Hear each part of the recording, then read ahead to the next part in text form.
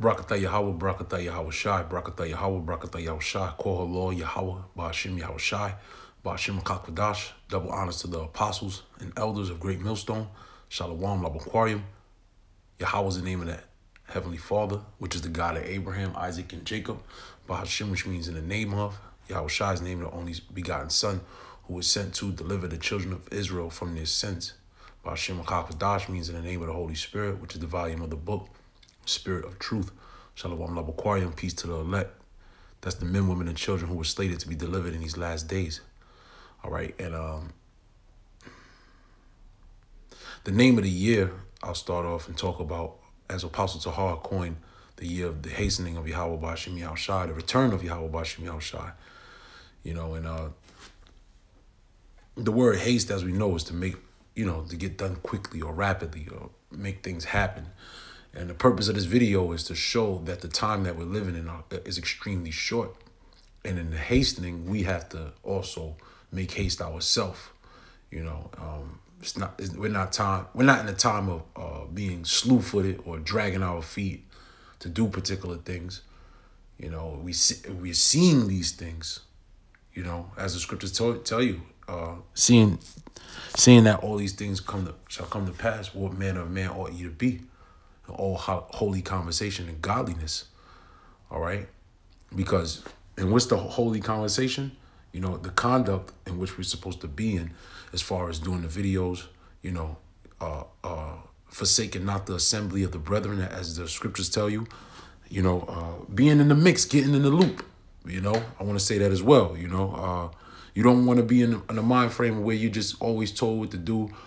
Once upon a time, there was a portion of time where a lot of brothers weren't making videos at all, but it took Apostle Tahar, to light a fire under us brothers to, really kick it up, But we're living in a time where it's almost to the point where we don't, we shouldn't have to be told what to do, whether it's filling in, for another brother in this particular situation with the camp. Or knowing that you need to do your videos, or knowing whatever you're supposed to do, you should know, you should make haste in it. Okay, because as you can see before you, these legislations are being brought to pass extremely fast. Here it is, Joe Biden was just sworn in at the inauguration. All right, what was that, about 12 o'clock, 12:30, 1 o'clock? Right now it's 5:21 Eastern time, which I'm in the DMV, or DC, Maryland, Virginia area. All right, so that was about, let's say 3 hours ago, 4 hours ago. And just 2 hours ago, okay, Biden's to reverse transgender military ban imminently, White House says. Okay, so then it was already noted yesterday that Biden selects transgender Dr. Rachel Levine as Assistant Health Secretary. So we see the angle and the agenda of this new administration. And when we look at the Bible, it tells you that Sodom and Gomorrah was set forth as an example for other nations and what they're not supposed to be. So we know that the judgment is coming extremely fast, man. All right, so that's why we're supposed to hasten these times. All right, let me get that scripture first. All right, this is the book of 2nd Ezra, chapter 14 and 14. No, let me start at 13.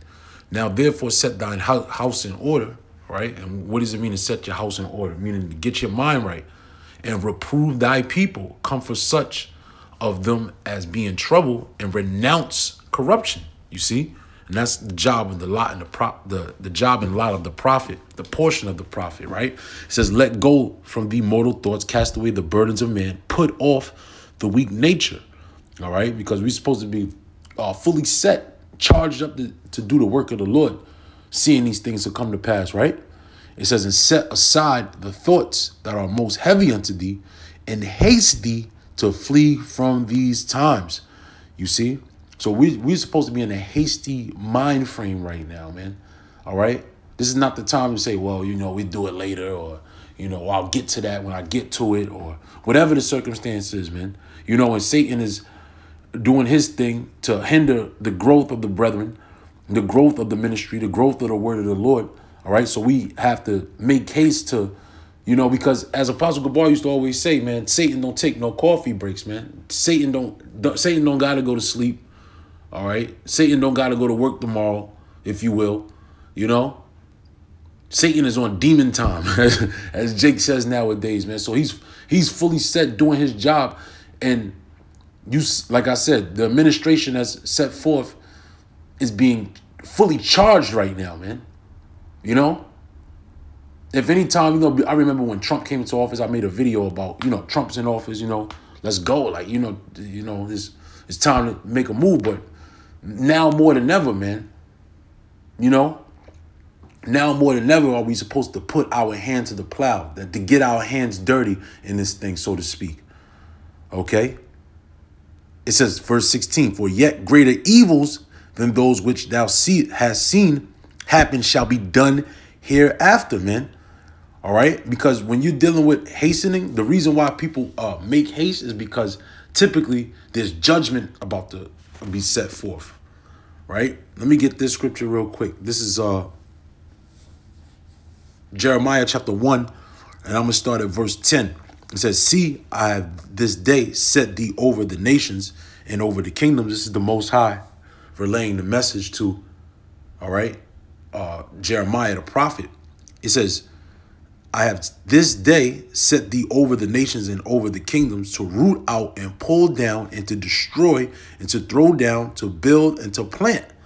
Moreover, the word of Yahweh Ba'ashem Yahushai came unto me, saying, Jeremiah, what seest thou? And I said, I see a rod of an almond tree. Right. So when I read this, okay, I was wondering why. Okay, why did it say that he saw an almond tree? Okay, now, what it led me to, which we'll do this here, I just put the word almond tree and I put Bible in, and this article came up, all right? And what it shows forth, it says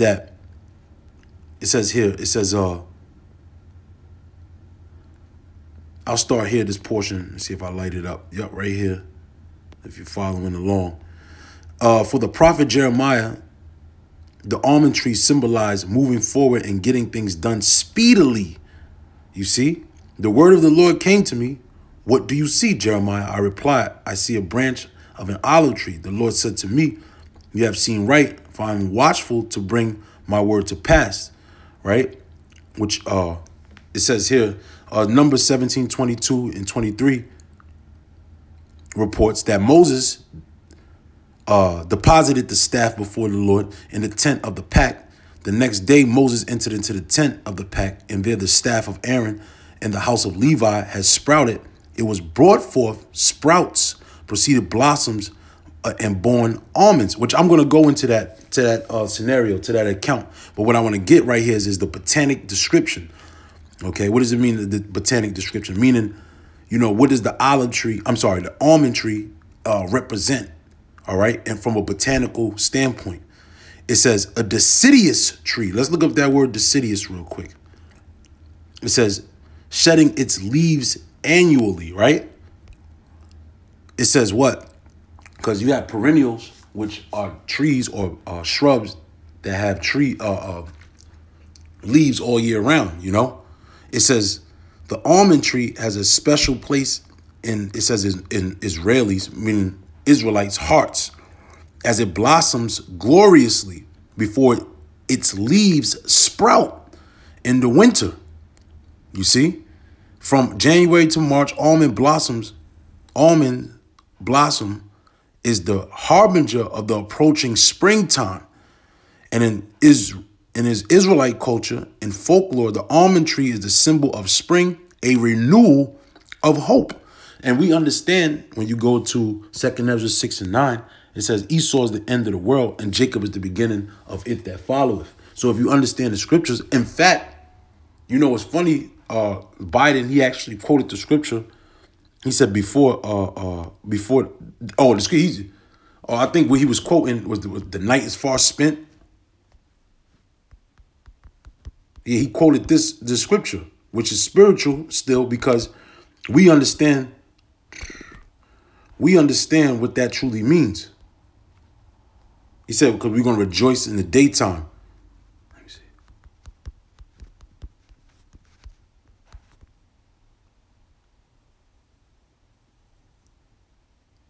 Okay, this is different. This is not what he quoted, but this is still good. The night is far spent. The day is at hand. Why? Because the night represents the darkness. Okay, it represents bad times, because that's what's coming. All right, when you go into Jeremiah, the 1st chapter, which I'm going to finish up, it says, let us therefore cast off the works of darkness and let us put on the armor of light. And that's what we're doing with this word. Okay, so let's go back to Jeremiah, the 1st chapter, right? It says, moreover, the word of the Lord came unto me, saying, Jeremiah, what seest thou? And I said, I see a rod of an almond tree. Then said Yahweh unto me, thou hast well seen, for I will hasten my word to perform it. You see, because the olive tree represents a blossoming, all right, springtime, the good to come. You see, it says, and the word of Yahweh came unto me the 2nd time, saying, what seest thou? And I said, I see a seething pot. And what's a seething pot? Meaning a boiling pot. All right. Scriptures tell you that America is going to become the lake of fire, man. Okay. Just like Sodom and Gomorrah.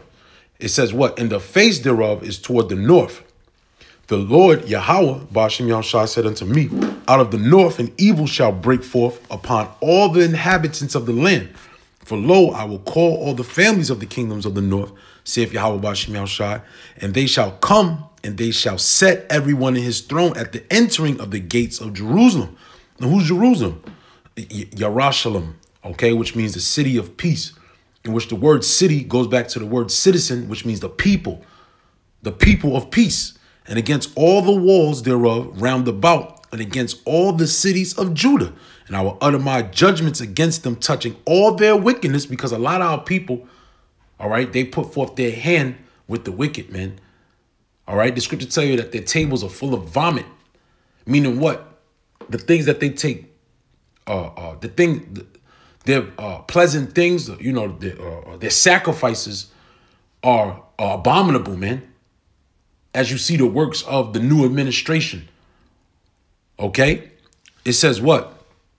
Who have forsaken me and have burned in incense unto other gods and worship the works of their own hands. You see? And that's what's going on. Today was that ritual that took place, the inauguration. Our people were rejoicing and celebrating different gods. You had the one Jake pastor that came up there from Delaware, and then you had the one Jake girl, you know, little Judite girl that she was saying her little speech and everything, and our people rejoicing in this, man. And the Heavenly Father is showing you that he's not satisfied with our people indulging into these customs. Okay?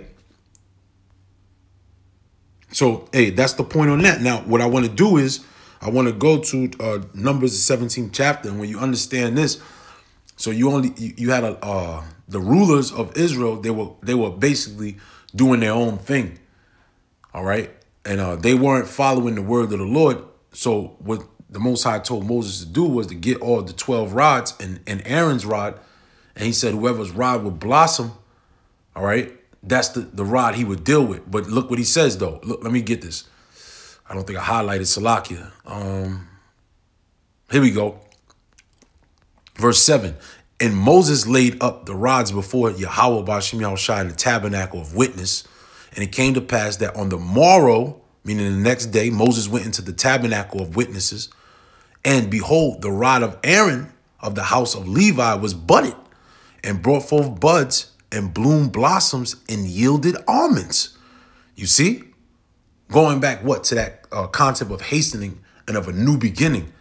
Right? But check it out. It says, and Moses brought all the rods before them. From before Yahweh unto all the children of Israel. And they looked and took every man his rod.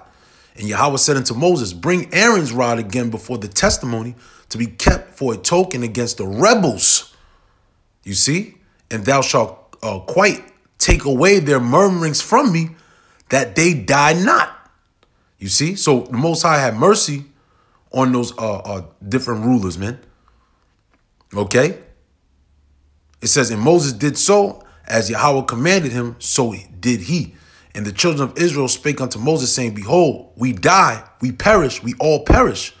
Whosoever cometh anything near unto the tabernacle of the Lord shall die. Shall we be consumed with dying. And as you've seen, the Most High told him that he would spare him.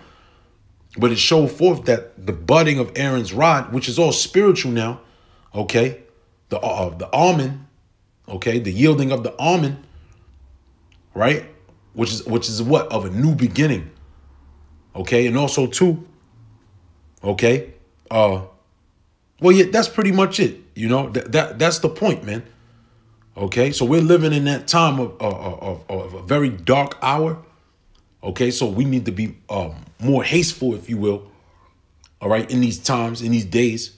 Why? Because we see the new day approaching. You okay? But before that new day, it's going to get very hellish out here, man. All right? Read Wisdom of Solomon, the 17th chapter and the 18th chapter. Okay? You see what happened during the time of Moses, okay, and the children of Israel while they went in captivity, and those different plagues that came, and especially that last plague of death. And you've seen the apparitions, and you've seen, you know, the frightfulness and the fears and the darkness. That's what's coming to here in America, man. When you look at the different countries around the world, you already see the uprisings, all right? When you watch global news, I like to watch Al Jazeera. They showed over there in mainly in Africa, Uganda, uprisings, all right? Tunisia, all right? Massive uprisings, all right? You have Central Africa, all right? Bosnia, different, plenty of places throughout the world where, you know, it's very dark right now. Oh, Brazil. Oh, you see that situation, Honduras, all right? The people in the caravan of Honduras coming up to Guatemala. You see? So it's, many things are happening, but it's happening fast. So what are we supposed to do? We're supposed to act fast. Why? Because we know the times.